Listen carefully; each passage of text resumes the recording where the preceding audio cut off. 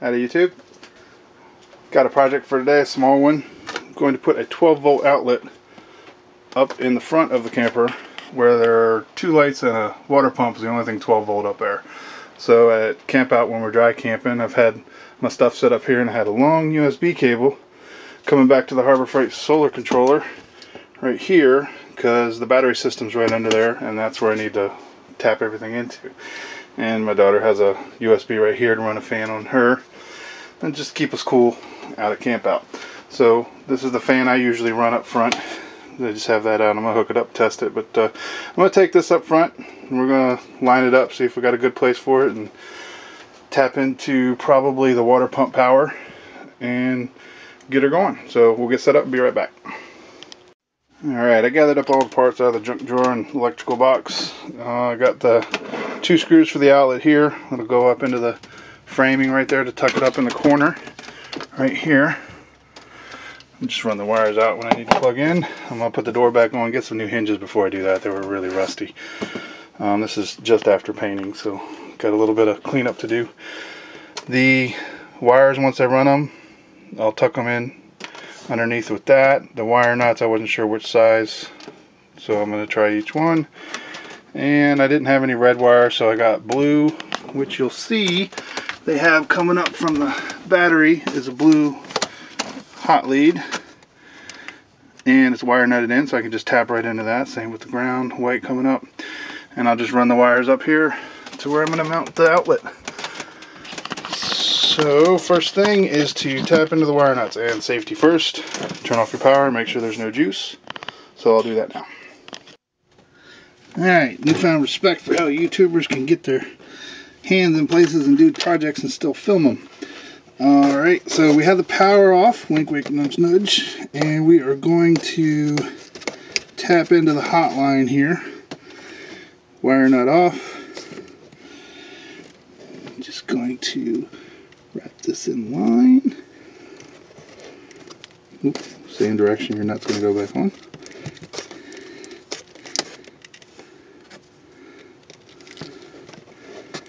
And I don't ever use the water pump. Always hooked into either city water or I just carry jugs along. Alright, when you screw that down, you don't want it too tight. I've actually ripped them off before, but go finger tight and give it a little tug. If nothing pulls out, then you're all set there. So I'm going to do the same with the ground here. Alright, I got our hot and the ground connected. Nice and secure with the wire nuts that were there. So we are ready to run our wires. So I'm going to take them behind this frame of the bed here and up here, and they're going to come out hopefully right there. It just comes right out there and up. And the ground wire. Alright, just going to do the basics here. I'm going to go over stripping the wire. Find your length, snip it off. Had to go get the real clippers. And then take the end of your wire, find the right gauge. These are 18 gauge. Put that in the hole. Spin it around a couple times and break it. And then just push with your thumb and it'll slide right off. And now you have a lead that you can tap in to where you want. Alright, same thing here with the wire stripping. I took that one off. And this is a 16 gauge, so not sure how that's going to work on power. I'm going to have to look up before I do too much and make sure that the difference in gauge is okay. If not, we'll just run some 18 gauge in place of that, or some 16 gauge in place of that 18 that's we just put in. And this one's tight. There we go. Broke loose. Pull off there. This had some soldered ends coming out of the box. We're going to lose those.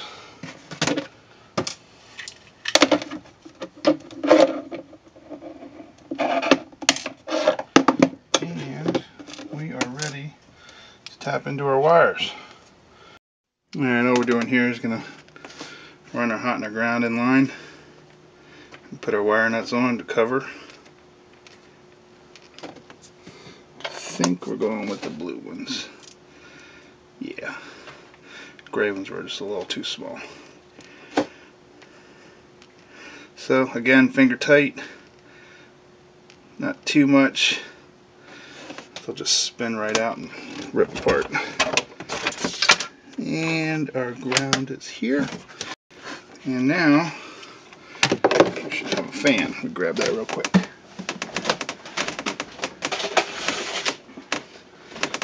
All off the cuff. Hopefully this works. Oh, we went and turned our power back on. So now we'll see if it works. And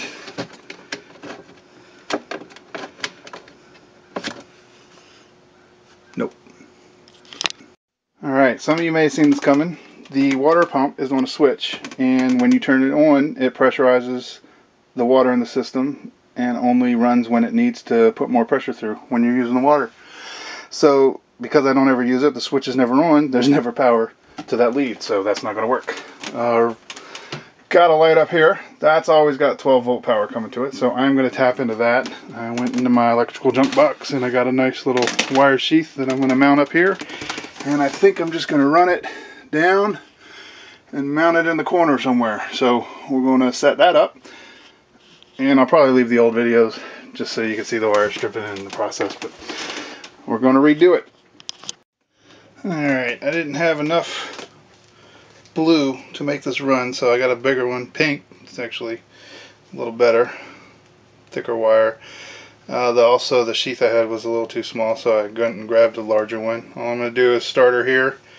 I tried to fish it through and that just kept getting hung up and twisting, so I'm just going to twist this around all the way down until I get to the other end. Alright, got all this stuff wired up. It took forever to get this around, but we got it. I'm just going to tuck these back up in here. I can't mount the camera to show this area, so I got to do this real quick and then put you down, put it all together. So I'm just going to put that up there like that. Alright, I got the fixture back up. Got the sheath so I can put it flush against it and measure it out to the wall there. I just want to secure it with that. I'm going to see here. That's where I want it. It's really tight up here. I don't know if I'm going to be able to fit the screwdriver in there. Try and get to the wall. Oh, I think we made it.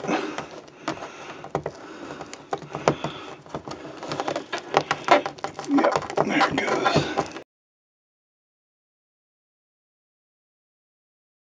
Okay, home stretch. Have the brackets in, holding it up.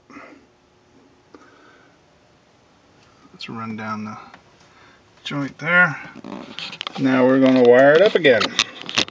Alright, while I was looking at this, I realized I haven't put my trim on yet, so these joints are going to get covered up and we'll have to do some more configuring there later.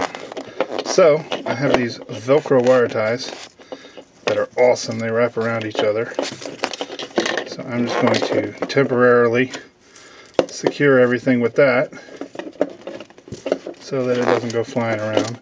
I'll screw it down in place just so it's solid and I can plug things in and out without worrying about it. But for the wires, I just want to cinch them up out of the way.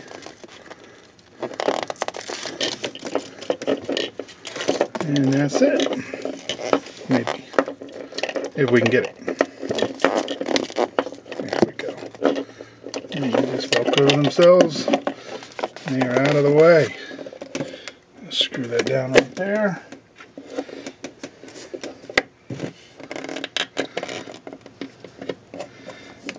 And since I just redid all this, I can just move this whenever I get a chance or when I'm ready. Plug the hole and retouch up paint a little bit. And that'll be good as new. Good as it is now. And that is it. And we did have the indicator light, so we know we have power now. No switch involved in this one. That was pretty funny. A little lesson there. Think ahead as much as you can. But when you don't do this every day, you don't always account for everything. So learn as you go. And that is it. Awesome. So now, nice secure 12-volt outlet. Don't need my 6-foot extension cords. And the fan runs. Alright. Leave me any comments. You got any suggestions? Like and subscribe. And we'll see you on the next one.